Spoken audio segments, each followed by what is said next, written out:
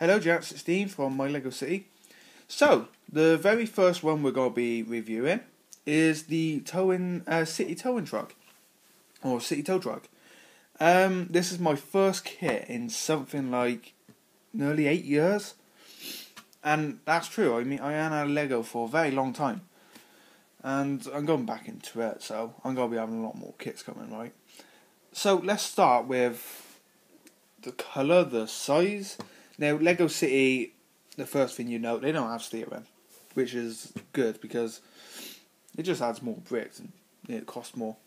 So this is, I paid £13 off Amazon, brand new. They had a special offer on for so many days. And when I saw it, I was like, right, I got to buy this. It's got to be my first kit. And I absolutely love it. I mean, it's brilliant. You get a minifig with it, of course, inside. The windmills as well. I've actually watched loads of reviews, and that was the first one I saw where you got the joint part down here, the hinge, and usually the mirrors come from the top above the window.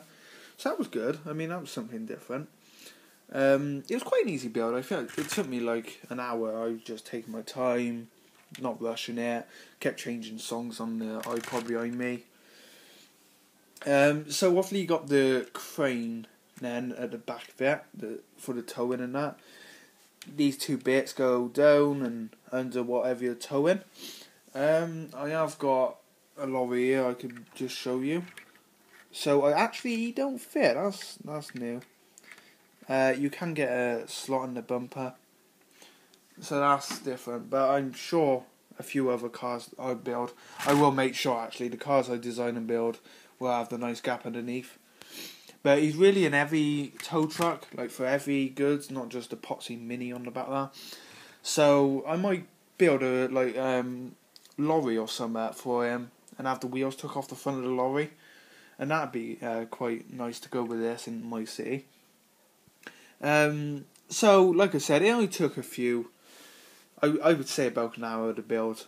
I was taking my time. It probably would have been faster. I do like the chassis. The chassis is designed for these Lego City trucks. Very nice. And it's actually very similar to one of the old Lego City things, City trucks my brother had years ago. The Formula 1 truck, where you had a Formula 1 car with it. Very similar, the chassis. They probably kept the same. I'm not a fan of stickers. I would prefer if it had the Brits coloured with it already, because me and stickers just don't get on. I always put them on wrong, and I was actually very lucky to get some of these perfect. I mean, they do look good. They really do give the truck its own very customised look, and I do like that. I like the light bar on the top here as well. I think that's pretty cool. These are down at the moment, the aerials. I suppose they should be up or on a slant. The arm goes up with this here. If I could spin him around, you just see down there these two red, the beams with the holes in, and then obviously you got the axles going down, and it does lift. It's got a bit of friction, not friction. It does. It's very stiff and sturdy, so it won't fall out of place, and it goes up pretty easy, like you see there. You can just see the chassis down there as well. And then it goes back down, easy as that. I just put that to the side like that when it's in the cabinet. And you get, pardon me, sorry about that. You get a sweeping brush with it, which is pretty cool. I like that idea of having that on the side actually. I think that's pretty cool. And then you get a wrench on this side as well. And you also got this. This is for the hook on the end, which you spin it around and pause it, lets it go, so you can tow other stuff without that. You can put that up and lift the car up, which is pretty good. And it's not a bright yellow or bright red colour, so you know where it is. It's black, so it does really fit in well with the lorry.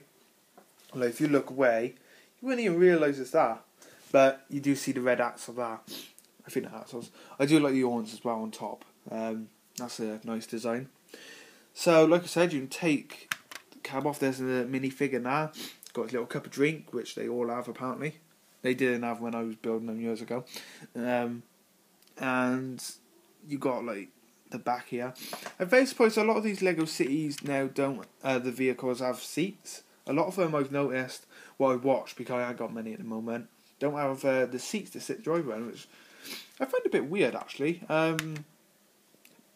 Yeah, but you know, if they design it like that, they design it like that. And I do like the nose on this. This is what really stands out for me, because back in Lego day when I started, I mean, it was one big nose.